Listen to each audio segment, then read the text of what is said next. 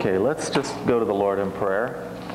Father, I do want to thank you for this evening, and I do want to thank you for this word, and I thank you that you have been establishing your word in us, line upon line, precept upon precept, and I appreciate your word, Father. I appreciate the things that you've got to say. So, Lord, tonight we ask by your anointing to bring forth your word.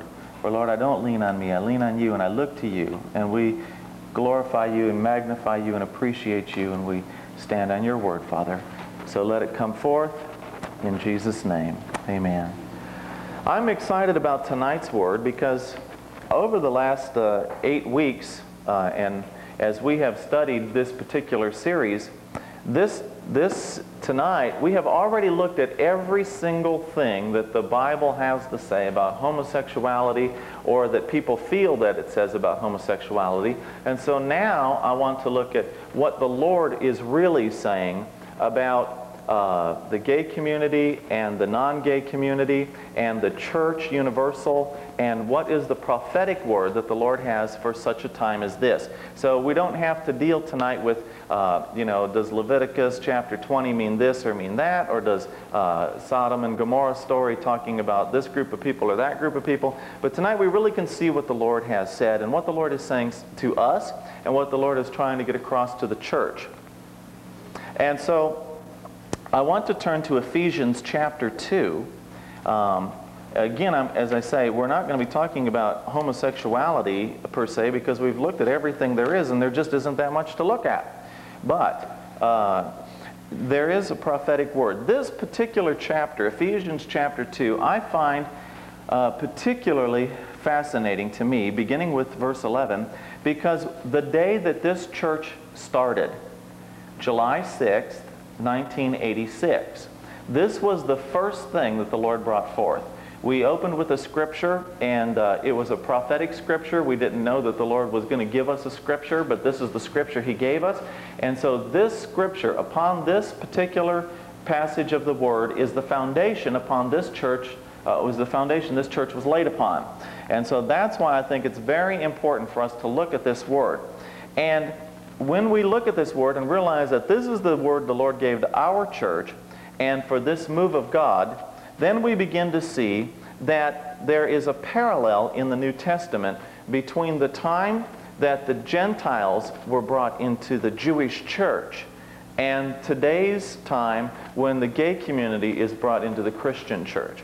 So we look at chapter 2 of Ephesians. We begin with verse 11, and it says, "Therefore, remember that formerly you, the Gentiles in flesh, who are called uncircumcision by the so-called circumcision, which is performed in the flesh by human hands, remember that you were at that time separate from Christ, excluded from the commonwealth of Israel, and strangers to the covenants of promise, having no hope and without God in the world. But now in Christ Jesus, you who formerly were far off have been brought near by the blood of Christ. For He Himself is our peace, who made both groups into one, and broke down the barrier of the dividing wall, by abolishing in His flesh the enmity, which is the law of commandments contained in ordinances, that in Himself He might make the two into one new man, thus establishing peace, and might reconcile them both into one body to God through the cross, by it having put to death the enmity. And He came and preached peace to you who were far away, and peace to you, to those who were near. For through Him we both have our access in one Spirit to the Father. So then you are no longer strangers and aliens, but you are fellow citizens with the saints and are of God's household, having been built upon the foundation of the apostles and prophets, Christ Jesus Himself being the cornerstone, in whom the whole building being fitted together is growing into a holy temple in the Lord, in whom you also are being built together into a dwelling of God in the Spirit." This is a true word of prophecy to the gay community. When verse 11 says, "Remember that formerly you, the Gentiles," when you read Gentiles, you might as well just plug in gay community. "You, the gay community in the flesh, who are called uncircumcision," or outside of the covenant of law, outside of the covenant people of faith, which is what is being said today, who were called uncircumcision by the so-called circumcision, which is performed in the flesh by human hands. "Remember that you were excluded. You were strangers to the promise, having no hope and without God in the world." And I think that we see much of that. That's probably the majority of the gay community, is without hope and without God in the world. But it says, we were brought near in Jesus Christ. We who were far off have been brought near by the blood. And of course, the blood of Jesus is an established historical fact. So we don't have to wait for, this is an exciting and a good word, we don't have to wait for somebody to give us a stamp of approval. We don't have to wait for somebody to catch on. The fact is, God has already established it in the Word 2,000 years ago. So anyone who was afar off has been brought near by the blood of Jesus. He broke down the barrier, verse 14, of the dividing wall. And you remember on New Year's Eve, I believe it was 2 years ago, we went to a church in this city, and we were expecting a word from the Lord. And the word that was preached to us was about a climbing vine has in its nature to keep climbing, and eventually a climbing vine, no matter how many times it gets torn down and ripped down and stomped on, its nature is to continue to climb, and eventually a climbing vine will rip apart the mortar in the bricks and the wall will come down that it climbs. And so here we were, been praying and praying and praying for God to bring down the walls and the dividing barriers between gay Christians and non-gay Christians, and the prophetic word came forth that we were climbing vines, that it was in our nature, we would keep on climbing, we would keep on climbing, no matter how many times we got ripped down, we would keep on climbing. And but He did it. We were brought near. He is our peace. He made both groups into one. So as far as the Holy Spirit's concerned, and as far as God the Father is concerned, we're already one. It's already established fact. It's just simply going to be the Lord now revealing that to the other parts of the body of Christ, that they have other parts that they're not aware of, so that the whole body can function and flow together.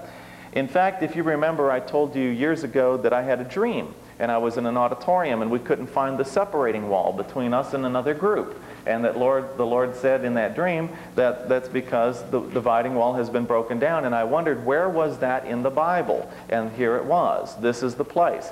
So it says in verse 15 that He Himself might make the two into one new man, thus establishing peace.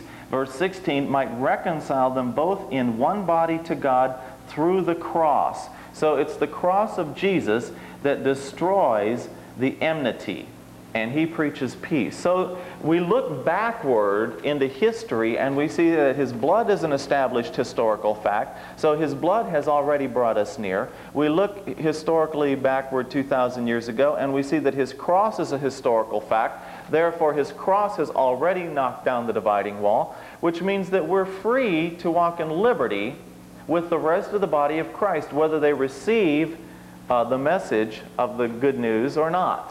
Whether they receive the other parts of the body. If the eye says to the hand, I have no need of thee, it does not mean that it has no need of thee. And it does not mean that the hand does not exist. The hand does exist, and God made them all into one body. And so I think that that's an exciting word from the Lord, and that was the word that He gave to our church. Now, initially in the first century church, they were dealing with the issue of whether or not God could call in Gentiles into this Jewish event, this Jewish church. And so we go to Acts chapter 10. We know what story's going to be there. Cornelius. But before Cornelius hears the message, Cornelius the Gentile, the Italian Gentile, before he hears the message of the gospel, God has to work on Peter, the apostle, so that Peter will even be willing to go to a Gentile's house.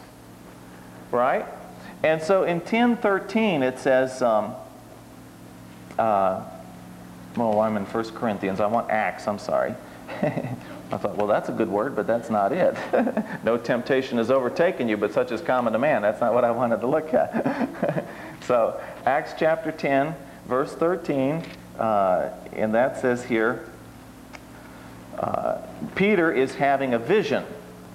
And a voice came to him and said, Arise, Peter, kill and eat. And on this sheet that's lowered before him are all four-footed animals, crawling creatures of the earth, birds of the air, everything a good Jew knows by the law he's not allowed to touch. And this voice comes and says, "Arise, Peter, kill and eat." And Peter said, "By no means, Lord, for I have never eaten anything unholy and unclean."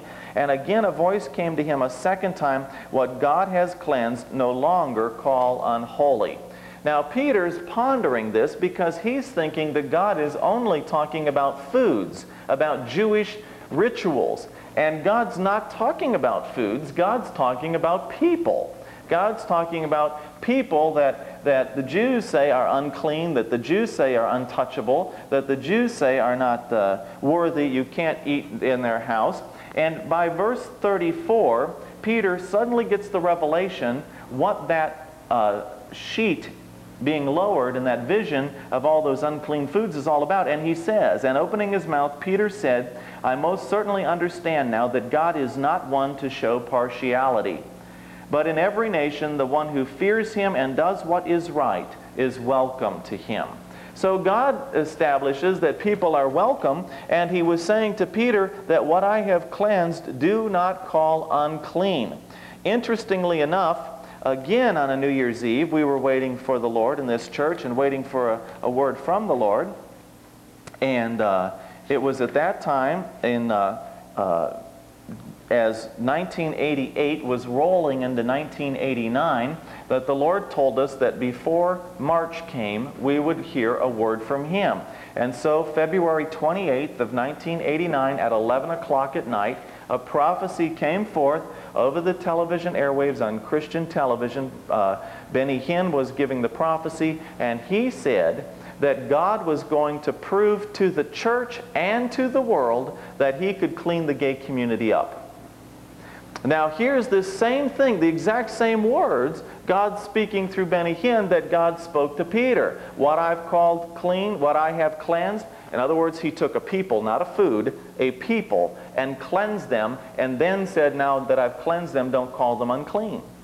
And it also meant that Peter was not then allowed to try to impose his former traditions onto this new people group that God had grafted in to the kingdom of God. So they weren't going to have to now walk under the laws of Leviticus, which we saw no one was ever able to walk under anyway. They weren't going to have to try to go into a bondage of Moses. They were going to be in the liberty of the Spirit. And so verse 44 of Acts 10 goes on, the same story of Cornelius' household. Peter's now in the house with the Gentiles, and he begins to preach. And he started preaching, and he says, it says, verse 44, while Peter was still speaking these words, the Holy Spirit fell upon all those who were listening to the message. And all the circumcised believers, or in other words, all the Jewish believers who had come with Peter were amazed because the gift of the Holy Spirit had been poured out upon the Gentiles also. For they were hearing them speaking with tongues and exalting God. Then Peter answered, surely no one can refuse water for these to be baptized who have received the Holy Spirit just as we did, can he? In other words, to the Jewish believers who were with Peter, the proof that God had accepted them was that God filled them with the Holy Spirit. They were baptized with the Holy Spirit, and they began to speak with tongues. That was proof positive that the Holy Spirit had filled them. And that was prior to them saying, well, gee, how can we be a good Jew like you so that we can become holy enough so that God will accept us, and then having accepted us, you know, maybe we can get what you've got. Maybe we can receive Jesus as the Jewish Messiah. They didn't have to do any of that. In fact, the only thing he preaches about Jesus is in verse 38. He says, you know of Jesus of Nazareth, how God anointed him with the Holy Spirit and with power, and how he went about doing good and healing all who were oppressed by the devil, for God was with him. He didn't say anything about how he made backsliding Jews good Jews. He said he was doing warfare with the devil and setting people free. That's what he said, because he had been anointed by the Holy Spirit and with power. So the criterion to know whether or not God had accepted you was whether or not you'd been filled with the Holy Spirit and whether you were baptized in the Holy Spirit. I have heard many a preacher in my short Christian walk say that, you know, if you get cleaned up, you might get the Holy Ghost. Well, the Holy Ghost comes to clean us up. Cornelius didn't get cleaned up first and then get the Holy Ghost. He got the Holy Ghost, then he got cleaned up.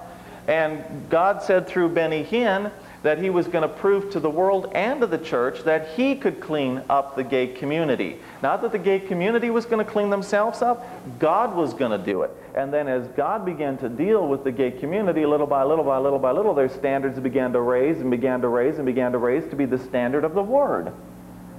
And they began to understand that the same standard of living in the Word for a heterosexual couple is the same standard of living in the Word for a gay couple. That God is no respecter of persons, Peter says. I certainly understand that God is not one to show partiality. So what he does in one group, he does with the other because he makes them all one. They're all one thing. There's not two different churches. There's not two different Holy Spirits. There's not two different ways to get saved. There's only one Holy Spirit. There's only one Father. There's only one kingdom of God.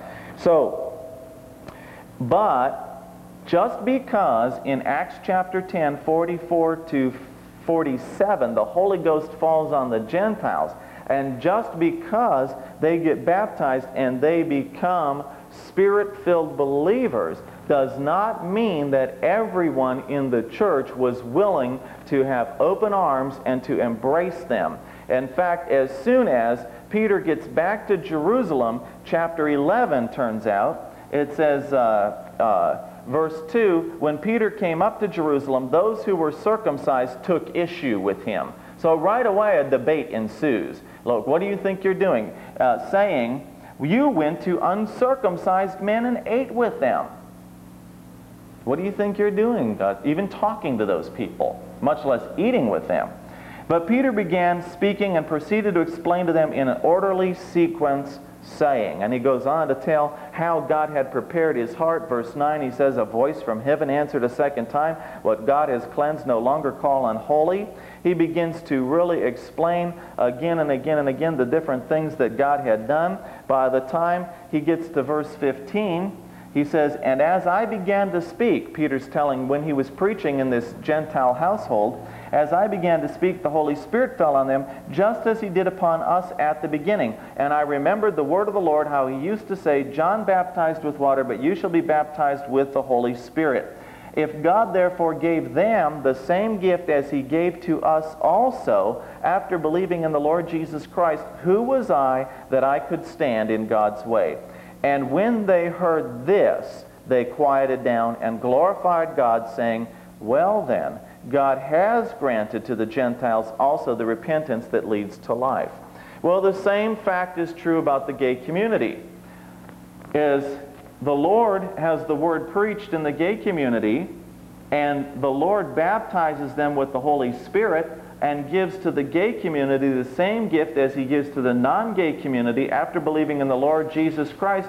Who is it that's going to stand in God's way? You see? And they quieted down. And so actually the church ought to start quieting down any moment now. They ought to.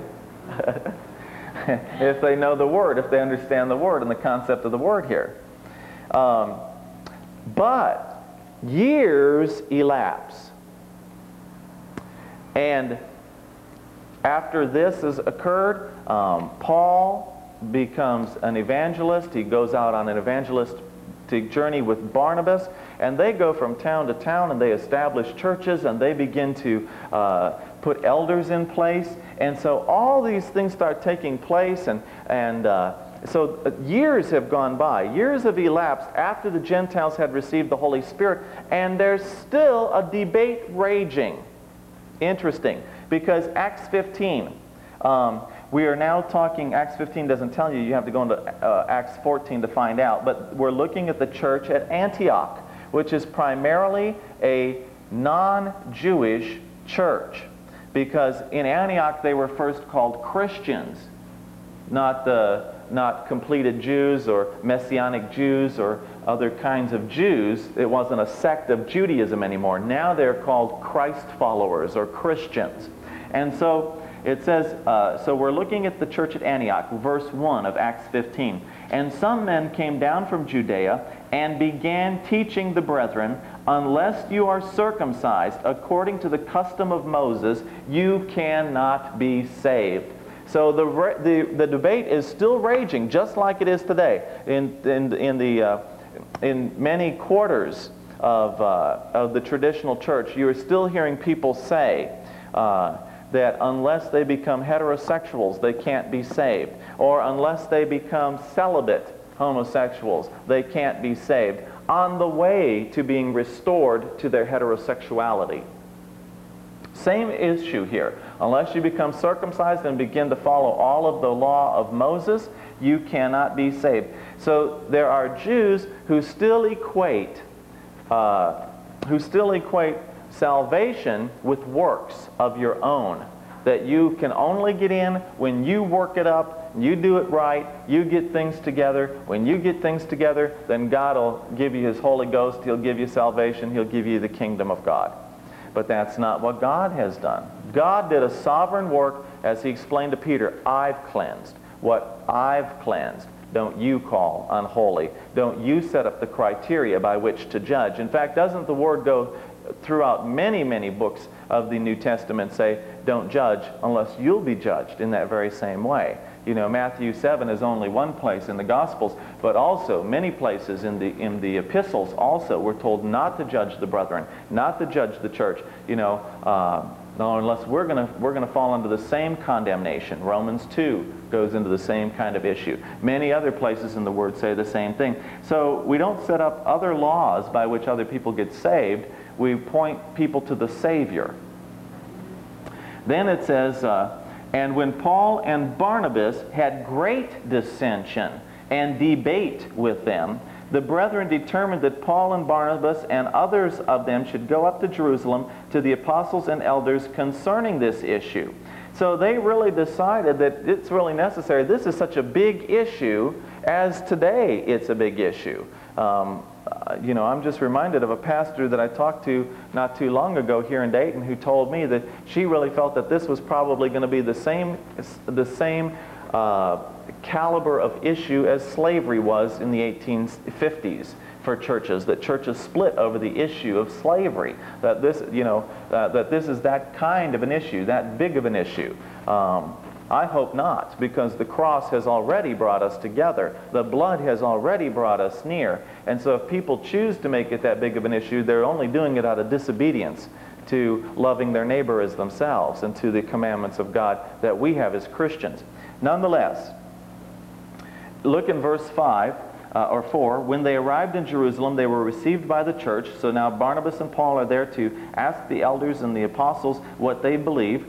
They reported all that God had done with them, which, I mean, was raising up churches and seeing God move and God do mighty things and baptize church after church after church after church all throughout, you know, the known world. So they reported the things, and that the church in Antioch is alive and well and spirit-filled and, you know, mighty works of God taking place. So they're reporting those are the things that God had done. The same things that confirmed that God was at work. The same signs that showed Jesus was doing the works of His Father. Those were the things that they were reporting. But, verse 5 said, certain ones of the sect of the Pharisees. So it's always the Pharisees, the ones who are so religious but stuck in their laws and in their traditions. So that's why we're looking at traditions, how traditions get people really stuck. And that's what happened to Pharisees. They were stuck with the traditions. The Pharisees who believed stood up saying, it is necessary to circumcise them and to direct them to observe the law of Moses. And verse 7 said, after there had been much debate. So now this debate has moved. It started in Jerusalem, goes out to Antioch, comes back to Jerusalem. This debate is not resolved, even though it's taken years for this debate to be looked at. In verse 8, they're giving testimony. Peter begins to give testimony to what he remembers now, back to Acts chapter 10 when he was in the household of Cornelius. He says, and God who knows the heart bore witness to them, meaning the Gentiles at Cornelius' house, giving them the Holy Spirit just as He did to us. And He made no distinction between us and them, cleansing their hearts by faith. Now why do you put God to the test by placing upon the neck of the disciples a yoke which neither our fathers nor we have been able to bear? But we believe that we are saved through the grace of the Lord Jesus in the same way as they also are. So Peter was now convinced there's only one way you get saved. It's not by becoming a heterosexual. It's not by becoming a Jew. It's not by following Moses or looking at Leviticus and trying to follow all the ritualistic laws. It is, in fact, by believing through the grace of the Lord Jesus Christ. That's the only way that they were getting saved. Then James, verse 13 says, he begins to speak, and he says, listen to me. Now James, when James would speak, everyone would listen. James, number one, had been a brother, a half-brother of Jesus Christ. He lived in the same household from the day he was born. He was raised by the same mother and same father that Jesus was raised by, and was raised in the same household. He saw Jesus from the day that he was born. He knew Jesus Christ intimately, and James was the one who became the pastor, the senior pastor of the Church of Jerusalem, which was the mother church of the birth of this whole new move in the earth called Christianity. So when James speaks, everyone listens to what he has to say. And that's why I think this is so important, because what he says is not what you think he's going to say. James says, listen to me, verse 13. Then he says, Simeon has related how God first concerned himself about taking from among the Gentiles a people for his name. So God concerned himself. It was God's concern to take a people from a people who were not a people and bring them in by the blood. That was God's concern. And look at verse 15, 16, and 17, because these verses are so unusual that it catapults us into a whole nother topic. Because it's so, and you can't understand what God was doing and how God's going to do what he's going to do in this generation without understanding what he's speaking here. So he goes on and says, just as the prophets agree, just as it is written. Now don't look at that just yet, because I want to tell you what you might think he would say. You might think he would say, just as the prophets agree, just as it is written, those who believe on the Lord shall be saved. What does the Lord require of thee, O Israel, but to do justice and mercy and what does the Lord require of your hand? I delight in mercy rather than in sacrifice. You would think that God would say things like that to show that God would bring in anybody who was interested in seeking God. Those who hunger and thirst after righteousness shall be saved or shall be filled. Those who seek me early shall find me. Lots of things that James could have drawn from in the Old Testament to have shown that God would pull a people for himself. But instead, he pulls a prophecy from an obscure prophet named Amos. In Amos chapter 9, he pulls out this obscure prophecy about the Tabernacle of David. Just as the prophets agree, just as it is written, verse 16, after these things I will return, and I will rebuild the tabernacle of David, which has fallen. And I will rebuild its ruins, and I will restore it, in order that the rest of mankind may seek the Lord, and all the Gentiles who are called by my name, says the Lord, who makes these things known from of old. Interesting word. Interesting word. And it really makes you stop and you think, now what on earth? It almost looks like James is about to say something profound and then switches the topic. And you almost read this, I imagine most people, most Christians read this and think, well, I don't know what that is. And you just go right on and ignore or don't grasp what it is that James is prophetically speaking about the church. He is saying that God will rebuild the tabernacle of David, which is fallen. And rebuilding the tabernacle of David, which is fallen, is a direct link. It's a direct relationship to talking about bringing in those into the fold who were not in the fold. Now, it doesn't seem to make any sense unless we understand the tabernacle of David. Well, the tabernacle of David is interesting that God would pick that. That's what he prophesies about the Tabernacle of David. This is direct quote, "I will rebuild the Tabernacle of David which is fallen. I will rebuild its ruins. I will restore it, in order that the rest of mankind may seek the Lord." Well, first of all, God does not say, "I will rebuild the tabernacle of Moses." Had he been saying, "I will rebuild the tabernacle of Moses," then he would have been saying, "I will reinstitute the law." Because the tabernacle of Moses was the first tabernacle. It was the first tent that God had built. He had Moses instructed in the very exact measurements of the tabernacle, the fabric that was to be used, the porpoise skin, the colors that it needed to be dyed, everything that went into it, and in it were the 2 tablets that God had written the law on. It was the rod of Aaron that had budded. It was a jar of the manna. All of those things were held and kept in the tabernacle of Moses. And within the tabernacle of Moses, nobody could approach God. Nobody. Except the high priest once a year in order to make atonement for the sins of the people.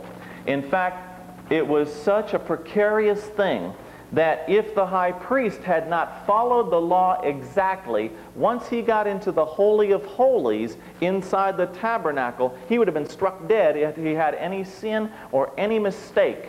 And they used to tie a rope around the waist of the high priest in case he did get struck dead, because he was the only one allowed in there. No one else could go in and get his body. So with a rope around his waist, in case he made a mistake, they could then pull his corpse out from the tabernacle. And God did not say he would reinstitute the tabernacle of Moses, which was the place of the law. And it was also the place where Israel met God, but they couldn't approach unto God.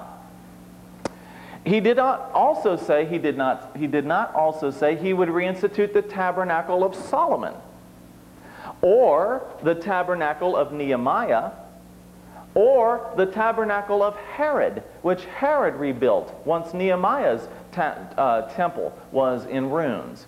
So there are several tabernacles that God could have said, "I will rebuild the tabernacle of Nehemiah." In fact, to Nehemiah it was prophesied that do you remember the former house, and how does it seem to you compared to this little piddly thing you've just been working on? Doesn't this little piddly thing seem as if nothing? And yet my glory will make this thing much more magnificent than the former temple, God said to Nehemiah, and to encourage them as they were building the temple again. Well, but the tabernacle of David was not physically present. It wasn't like you could find the fabric and you could, re-stitch it and hem it up or patch it up or do anything like that. So, first of all, there was the tabernacle of Moses, which was where the law was kept, and it was a tent. And it used to travel wherever Israel traveled. Now, there came a time in Israel's history when they fell into disobedience. They were already in the time of the judges. They already were in the promised land. They already lived in covenant with God in their promised land, but they were not obeying God. As a result, God had one of their enemies, the Philistines, rise up against them. The Philistines went to war with Israel and won the battle. In the process of winning the battle, they captured the ark, the tabernacle of Moses. They captured it, and they took it captive to one of their Philistine cities. And because their god was named Dagon, they thought that Dagon was a bigger and more powerful god than the God of Israel. Therefore, they brought in the tabernacle of Moses into the temple of Dagon as a sacrifice to Dagon, to say, "Look, Dagon, our wonderful God, look what we have done for you. Look what we have got for you. We've captured the God of Israel." Of course, Dagon was a statue. Dagon couldn't speak. Dagon couldn't move. And in the morning, when the priest of Dagon went in to worship him, he was fallen on his face before the ark of the God of Israel. In fact, his nose broke off, and they had to pick him back up and, had to try to piece him back together, and he couldn't say a thing about it. He couldn't even say, "Ouch." He was just a big old idol. He was nothing. They put him back in place and, secured him. The next morning, the priest of Dagon come back in, and God's knocked him over again, and his head's off and his hands are off. So now he doesn't even have any hands. He doesn't have any head. He can't do a thing. He can't say a thing. He can't see a thing. He can't speak a thing. He can do nothing. and God begins to pour out plagues on the Philistine lords, and one Philistine lord after another says, we don't want it in our city. Hey, why don't you guys take it? And so they take the ark to another city, until the ark of God has gone through several cities in Philistine, and each time God hits them with hemorrhoids and boils and cancers and all kinds of things, and they just go, get this thing out of here, send it back to Israel. Well, they send it back to Israel, and they recognize that that God of Israel is bigger than their God. And they send the tabernacle of Moses back to Israel, but there's no king in Israel. And so because there's no king yet, Saul's not yet anointed as king, there is no king, they don't know exactly where to put this thing, so they just let it sit in someone's farm. So this guy has this thing for like 20 years. And his house is blessed, and his property is blessed, and I mean, God just keeps blessing and pouring out blessing, and all these exciting things are happening. Well, 20 years go by, a number of years go by. Finally, David comes to the throne of Israel.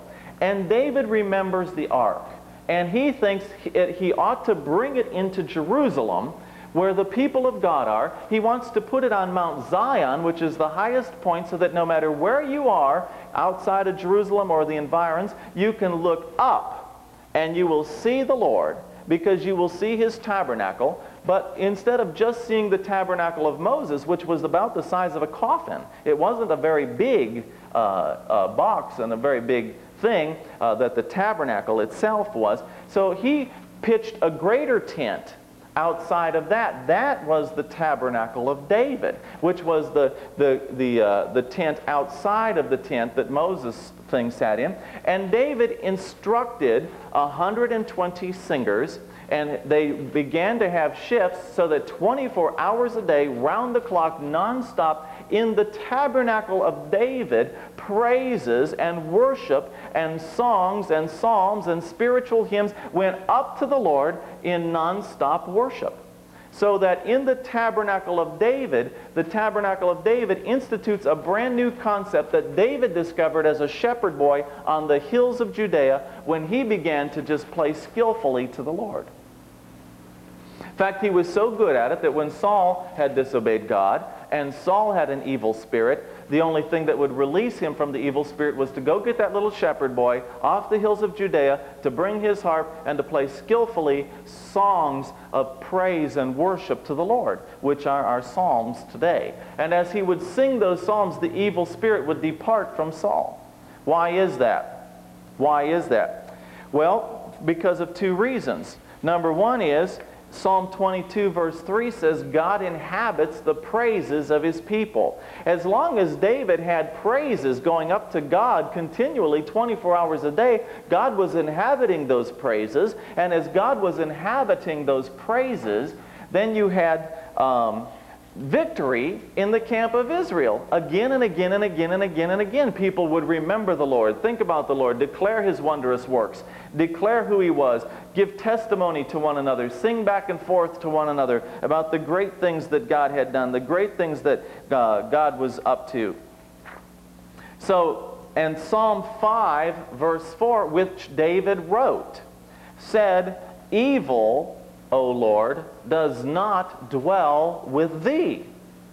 The word for evil in Strong's is 7451. It's the word ra, and it means this is what does not dwell with God. Anything that's bad, anything of inferior quality, anything malignant, anything that's noxious, anything injurious, anything hurtful, anything giving pain, anything causing unhappiness, any kind of adversity or any kind of calamity.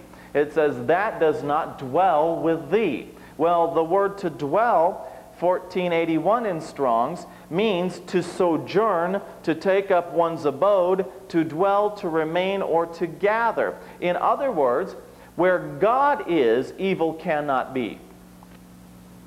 And since God inhabits the praises of His people, God is in those praises. And so if the people of God have something malignant or something injurious or something hurtful or something that causes unhappiness or something inferior in their life, as they began to praise and to worship and to magnify and to glorify the Lord, as they continued walking on and walking on and walking on and praising Him and magnifying His name, that which was evil could not continue in the journey, because it could not continue in the journey where God was. And so that which was injurious had to fall by the wayside, just like Dagon fell over. It could not stay with God.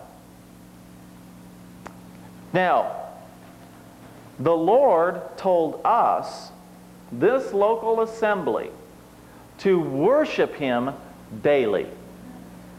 Why? Because after these things I will return, and I will rebuild the tabernacle of David. You see, if you begin to worship Him when you wake up, but you wake up an hour earlier than the next person wakes up, and then the next person wakes up an hour later, and then somebody else doesn't have time when they first get up, so at lunchtime they begin to praise Him, and somebody else begins to think about it at dinner time, or somebody else begins to think about it as they meditate in their bed before they go to sleep for the night. You've got people all through the day beginning to worship Him, to praise Him, to exalt Him, to glorify Him. And while that's happening with each individual member of the church, at the same time, the local assembly then, therefore, is beginning to reinstitute the Tabernacle of David. And in that tabernacle, evil does not dwell. Now, it says, I will rebuild its ruins and I will restore it. That does not mean He's going to then put a big tent on Mount Zion, because He's not talking about fabric, just like He's not talking about food when He said to Peter, kill and eat what I've cleansed, don't call unclean. He's not talking about the fabric of the tent. He's talking about the praise and all that the tabernacle proclaimed, and all that the tabernacle of David instituted. If he was just interested in reinstituting a structure, why not the tabernacle or the tent or the temple of Solomon? It was the most magnificent, the grandest, the most beautiful thing in the world. Why not reinstitute that and all of us go to Jerusalem and be in awe of this building, these stones and this brick and this mortar and this cedar and this, the cedars of Lebanon and all of the woods and all of the things, the gold and the cherubims and all of the instruments and all. Why not rebuild that? Because that's not what He's interested in. There were many times in the temple of Solomon that there were wicked kings in Jerusalem who forgot all about God, and that building just stood there and nothing happened. But in the tabernacle of David, the whole time that it was standing, non-stop worship took place.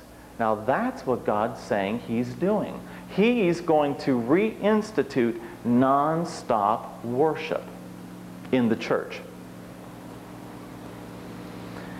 Then it says, I will restore it in order that the rest of mankind may seek the Lord. Why would the rest of the human race seek the Lord if the tabernacle of David is restored?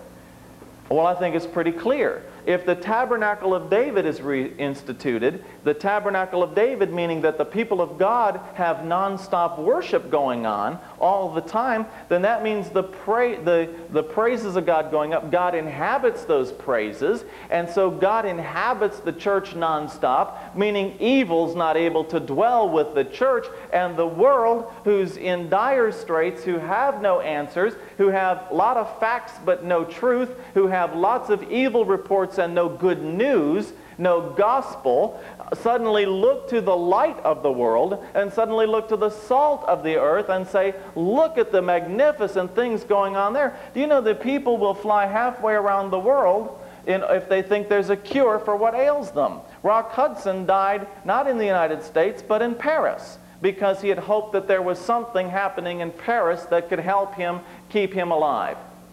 People will travel to the ends of the earth if they think that there's something that will help them. And they don't care if you talk in tongues. They don't care if you do something silly. They don't care if you dance in the aisles. All they care about is they hurt and they know that this is the place that they can be healed. There is a balm in Gilead. God is still on the throne. He wants to flow through His people. And in this generation, we've only seen God flow in a limited measure. But the reason we've only seen God flow in a limited measure is because the body is not coming together to worship Him in one accord. Now, we look at Ephesians chapter 2, which was the original scripture that God gave to this church. And that second chapter of the book of Ephesians ends with these words. Look at verse 19 to the end. So you are no longer strangers and aliens, but you are fellow citizens with the saints and are of God's household, having been built upon the foundation of the apostles and the prophets, Jesus Christ Himself being the cornerstone. The cornerstone of what? The temple. Know ye not, know ye not, you are the temple in whom the whole building being fitted together is growing into a holy tabernacle, into a holy temple in the Lord, in whom you also, He's talking to the Gentiles, those who were not included, you also are being built together into a dwelling of God in the Spirit. My contention is, yes, as believers in Jesus Christ, we can lay hands on the sick and they can recover. And my contention is that, yes, as believers in the Lord Jesus Christ, if a member of the local assembly is sick, and they will obey the word, and they will call for the elders of the church, the elders of the church can lay hands on the sick and they will recover. Now that's a recovery room. These signs shall follow those that believe. They lay hands on the sick, and the sick recover. That's a recovery room. That is not how, those are healings that take place, but those are gradual healings. They're not, because recovery is you go to surgery, and after the second the surgery is done, as soon as you've been stitched back up, you're better. But you don't feel better.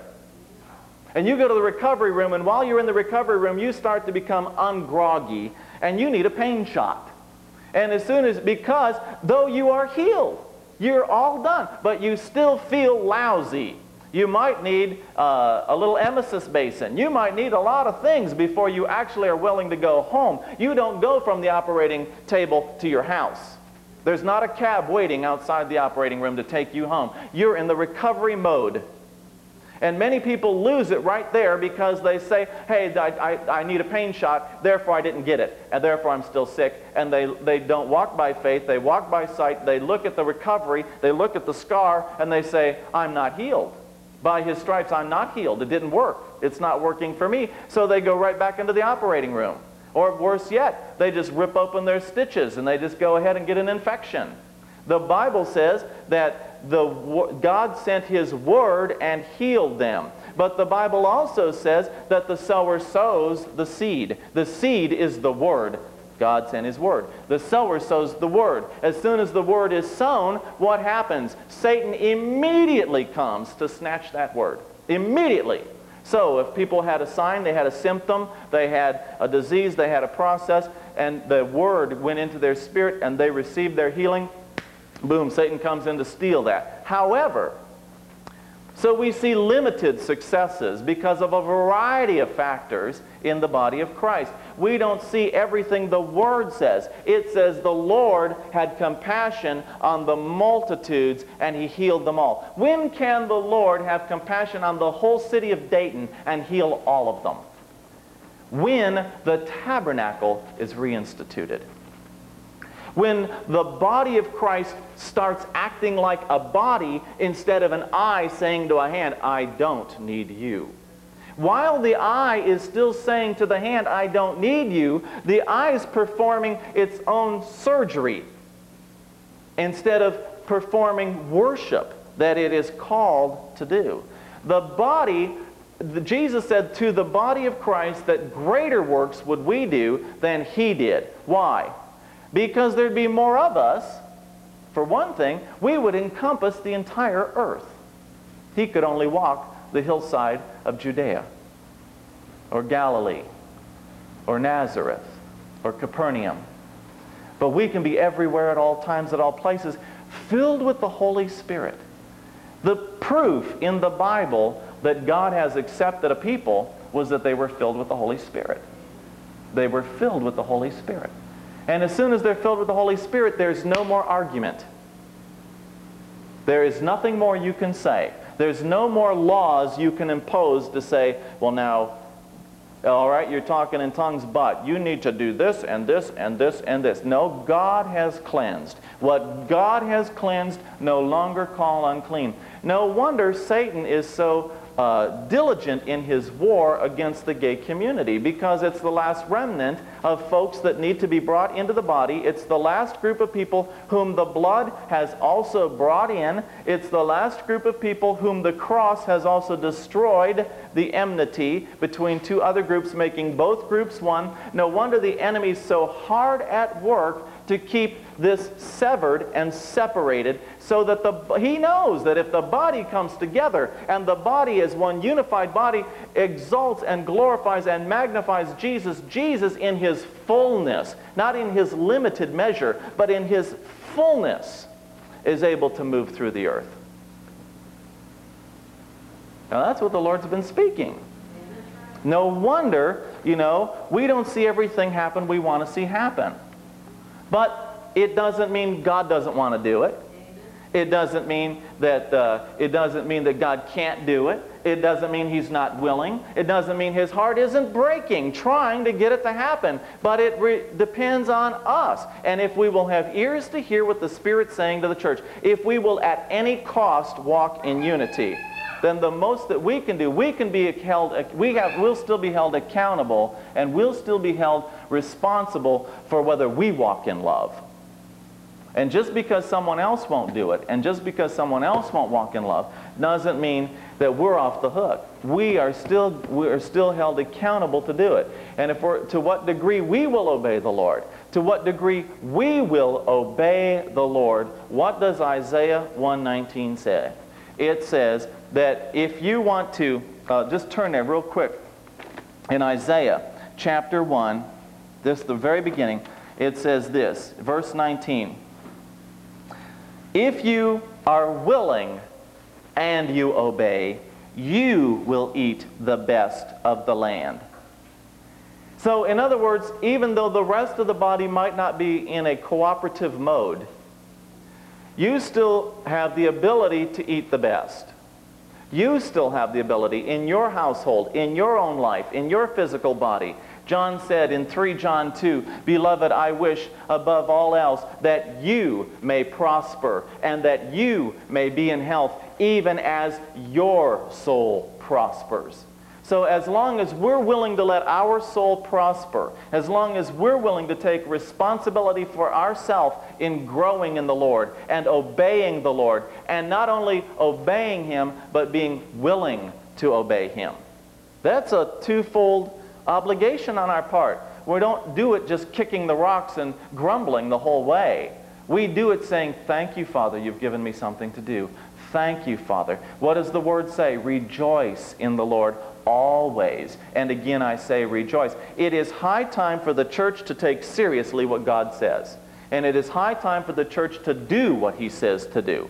Not just be a hearer of the Word only, but a doer of the Word also. So we can hold ourselves accountable for what we see happening in our local assembly, but if we want to see God do things in those who are not under our covering, if we want to see God do things so that raw, evil, bad, inferior quality, malignant, noxious, injurious, hurtful, painful, unhappiness, producing adversity, calamitous things are removed from the church, then we've got to walk in unity with the church. We have to. Therefore, you know, Jesus prayed that very prayer. For that reason, He prayed that prayer in John 17. I believe it's verse 20. I'll turn there very quickly. In John 17, the whole thing is known as the high priestly prayer of Jesus. In verse 20, he says, I do not ask in behalf of these alone, meaning just those 12 disciples, but for those also who believe in me through their word. Verse 21, that they may all be one. Even as thou, Father, art in me, and I in thee, that they also, all of them, may be in us, that the world may believe that thou didst send me. When the church sets its heart on being in one accord to the same degree that Jesus was in one accord with the Father, the world will have worldwide revival, because they can't help but to believe that God sent Jesus. And I believe this is the generation that's getting that message. In fact, denominational barriers that were erected 200 years ago are now coming down. It wasn't too long ago that I read a story about people in prison in Siberia in communist Russia. That Pentecostals and Baptist and Greek Orthodox clergy were all in prison together for having shared their faith. And before they were in prison, the Baptists were not interested in the Greek Orthodox because they were too liturgical. They didn't care for all that incense and all those robes and all those high hats and all those crosses and crucifix and icons and all of that. The Pentecostals weren't interested in what the Baptists were interested in, because the Baptists wouldn't talk in tongues. But you throw them all into prison, and suddenly they had to join together in unity. And they began to pray for one another and with one another. And suddenly the love that flowed between them melted all of those barriers. How is it that the church will begin to flow in love? How is it that the church will begin to do the things that Jesus tells them to do? He knew that it wouldn't be by our just saying, well, you know, hey, I don't care what denomination you belong to. Why don't you just come on over here and fellowship with us, and we'll fellowship with you. It won't happen that way. How will it happen? He's going to reinstitute the Tabernacle of David. It will be through praise and through worship that the body of Christ will come back together. No wonder we say in this church Sunday after Sunday, has anybody brought a psalm? Has anybody brought a song? Has anybody brought a scripture? Has anybody brought anything? Because we're looking for the different parts of the body to come together to reinstitute the tabernacle. We want each part to be the part fitly joined together. So what has the Lord been saying to you through the week? Speaking to one another in psalms, hymns, spiritual songs, singing and making melody with our heart to the Lord, always giving thanks for all things in the name of the Lord Jesus Christ to God, even the Father, and being subject to one another in the fear of Christ. That's being continually filled with the Spirit. That's the definition, according to Ephesians 5. So we find it necessary for us to flow together in worship. What happens when you worship? When you really enter into worship. When you really set your heart on touching the Father's heart. It doesn't make any difference anymore if the person next to you has a long hairdo or a short hairdo, if they've got on blue jeans or an expensive dress. It doesn't make any difference if they're in high heels or makeup, or if they really smell like they've just come off the streets because that's where they live. It doesn't make any difference who they are, what their social status is, what their income is. It doesn't make any difference who is that person on your right or on your left. It doesn't make any difference when you truly enter into worship and your heart is set on one thing, Jesus Christ, and touching the Father's heart. When you're set on touching the Father's heart, all the peripheral things, whether you're Baptist, whether you're Pentecostal, whether you're a Methodist, whether you talk in tongues or whether you don't talk in tongues, or whether you believe in healing or don't believe in healing, or you believe in this or you don't believe in that, you soon believe in them, because as we enter into worship, God begins to manifest Himself and He begins to do a sovereign work. People get healed without anybody laying hands on them as the Holy Spirit moves, because He inhabits those praises. That's what would happen in Catherine Kuhlman's services by the thousands. She simply would work with word of knowledge. She didn't operate with gifts of healings or with miracles. She operated by word of knowledge or word of wisdom. She would simply say, someone over here is being healed of cancer. Someone over here has polio. Sir, take your braces off and come down here. And they would do it because they would witness immediately that was what was happening. The lame legs were being made whole. The deaf ears were being unstopped. The blinded eyes were being opened. In our generation, this has occurred as Catholics and Methodists and Presbyterians and Baptists and Lutherans and unbelievers and Pentecostals and anything else under the sun got into one place in one accord and began to sing, "How great thou art! How great thou art!" Their heart and their mind was only focused on one thing, not, well, that little girl's got crutches, I wonder what's the matter with her. They were thinking about Him. About Him. And as they all began to think about Him, the little girl with crutches took the crutches off and began to run down the aisles. God wants to rebuild the tabernacle so that the rest of mankind will seek the Lord. So, He told us, worship Him daily. He told us, God said He'd clean us up. He told us, the proof's in the Holy Ghost. We're not going to debate God. We're not going to fight with God. But we're going to set our heart on being a people who will say, whatever you say, Father, we're going to do it. In Jesus' name, praise the Lord. Amen. And He said, take hold of my covenant, and I will be your God. Take hold of my covenant, and with the angels trod, if you will keep my Sabbath and please me in your ways, I'll be your God and add unto you many, many days. Take hold of my covenant,